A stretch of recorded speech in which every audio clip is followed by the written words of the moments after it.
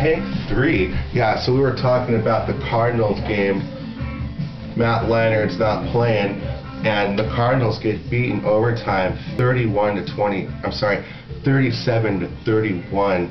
And a really good game right there by the quarterback, Kurt Warner. We're going to go over some of the stats. Kurt Warner, here's a game that has no relevance whatsoever. The Rams end their 2-game winning streak. Seattle 24, Rams, who cares, 19. Hopefully Bulger's okay. Patriots 31, Philadelphia 28. A lot better when McNabb's not playing. And Jay Feely pretty much screwed up the game early where he threw that interception to Samuels, and Samuels was gone. Touchdown, 50 yards on that interception. Go ahead and check up all the stats right there. Just lost the internet. Anyway, we're going to go back to our next take right there. I already have some of the games memorized where the Rams, just for what reason are they playing?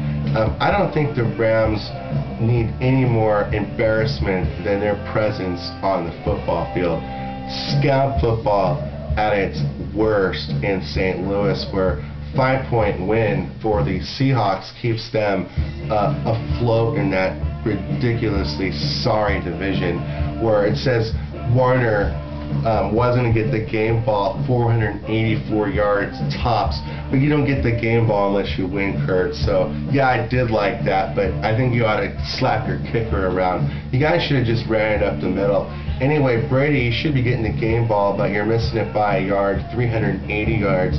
But that touchdown on defense by Samuels did save your winning season. Points on paper. A.J. Feely, 345 yards, very impressive for Philadelphia. Keep him in there your playoff season, or it looks possible. As bad as your team is, you're improving every week. The more Donovan McNabb needs to rest that ankle or whatever injury, knee injury. Chicago in the best football game of the day, 37-34. Denver goes down.